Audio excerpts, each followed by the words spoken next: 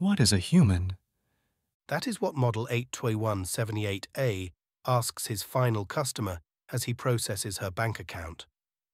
In the silence, he realizes this question is not what a bank teller should ask, not as an android, but the woman says, A human is a mammalian species, primary habitat Earth. We have hearts, lungs, and complex brains far beyond those of most other animals. She finishes her explanation and leaves with her money. 78A thinks on this answer while tossing seeds to the city's pigeons outside the bank after work. He scrutinizes his hands in the evening sun's warm glow.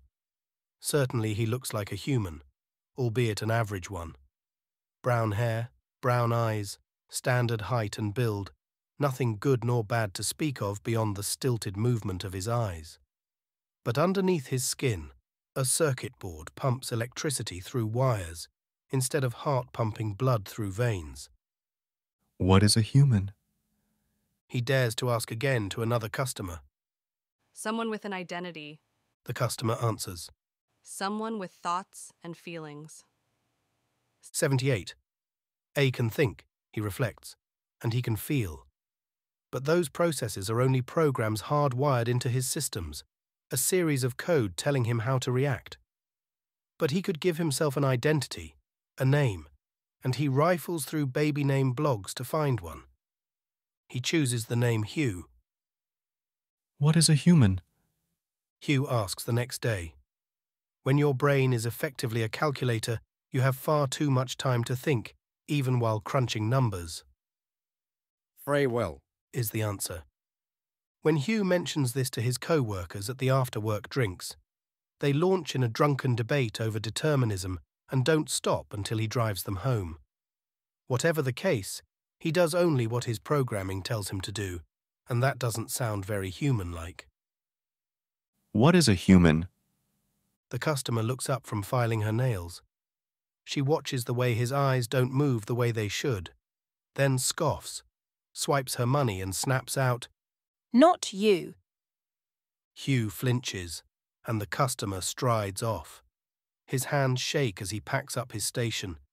He searches his knowledge that night, and the answer is clear. Androids cannot become human. Human-like, certainly, but no heart beats in his chest, and humans know what it means to be alive. That is something his programs cannot answer. So he stops asking. The days go by. He processes customers' accounts as effortlessly as humans brush their teeth, and the questions blur through his head. Sometimes he locks the advanced code away and becomes 78A again, nothing more than an automaton. But that quickly doesn't feel like living. One rainy day he sits outside the bank and feeds the pigeons again. They peck at the seeds between the cracks of the pavement. They do not care whose hand the food comes from. Another set of seeds lands on the ground. Hugh looks up, and a woman sits beside him, a packet rustling in her hand. She glances at him and smiles with stilted eyes. Hugh can think at speeds beyond most, but still asks, What is a human? The woman tosses seeds. The pigeons revel in their feast. What does it matter? We don't need to be human to be alive.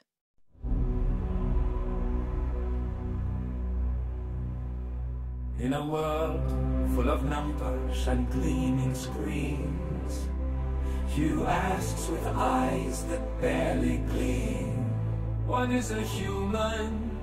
He whispers low to a woman with eyes like the softest glow. She speaks of hearts and lungs and minds, of mysteries that a human finds in the laughter, the tears, the dance of life.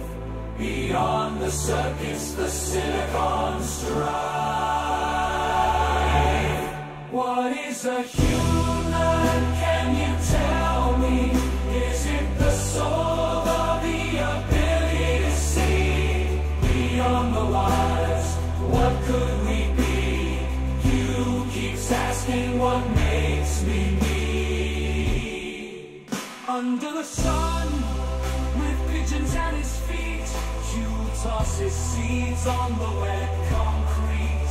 Brown hair, brown eyes, he looks the part, but underneath, where is the heart? Customers come, customers go. You ask them all, but does anyone know? Free will, they say identity, thoughts. Are these the things that can't be taught?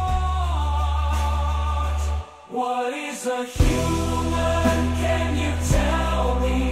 Is it the soul or the ability to see beyond the wires? What could we be? You keeps asking what makes